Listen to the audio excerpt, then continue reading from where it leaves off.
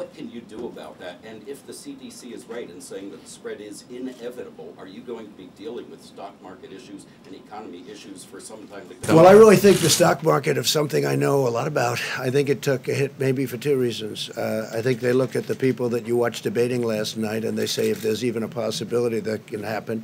I think it really takes a hit because of that. And it certainly took a hit because of this, and I understand that also because of supply chains and various other things, and people coming in. But I think the stock market will recover. The economy is very strong. The consumer is the strongest it's ever been. Our consumers are incredible. They're incredible. That's why we're doing well, and other countries have not. Even before the virus, we're doing great. Other countries have not been doing great. Our consumer is very, very strong, very powerful economically. Yeah, please. You don't think the sell-off had to do with the coronavirus? No, I think it did. I think it did, but I think you can add quite a bit of sell-off to what they're seeing, because they're seeing. I think the financial markets are very upset when they look at the Democrat candidate standing on that stage making fools out of themselves, and they say, if we ever have a president like this, and there's always a possibility, it's an election, you know, who knows what happens, right? I think we're going to win. I think we're going to win by a lot. But when they look at the statements made by the people standing behind those podiums, I think that has a huge effect, yeah.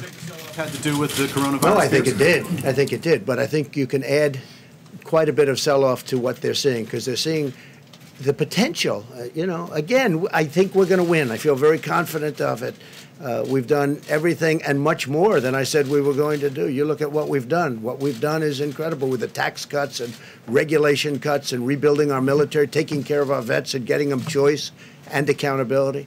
All of the things we've done, protecting our Second Amendment. I mean, they view that, the Second Amendment, they're going to destroy the Second Amendment. When people look at that, they say, this is not good. So you add that in. I really believe that's a factor. But no, this is what we're talking about is the virus. That's what we're talking about. But I do believe in terms of CNBC and in terms of Fox Business, I do believe that that's a factor, yeah. And I think after I win the election, I think the stock market's going to boom like it's never boomed before. Just like it did, by the way, after I won the last election. The stock market the day after went up like a rocket ship.